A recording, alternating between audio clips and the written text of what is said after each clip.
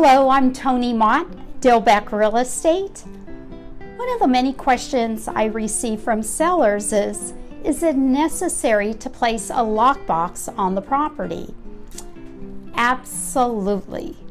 The seller wants to make the home available for both agent and buyers to view. Sometimes to schedule an appointment makes it difficult on the buyer along with the agent. So often times that property is forgotten and no longer is a priority for the buyer to view. Secondly, the goal of a seller is to get the property sold. So as many agents and buyers can view the home, it's best for the seller.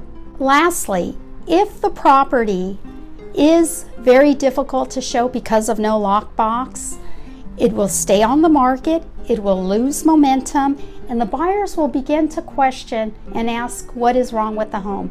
And that is not what a seller wants to hear.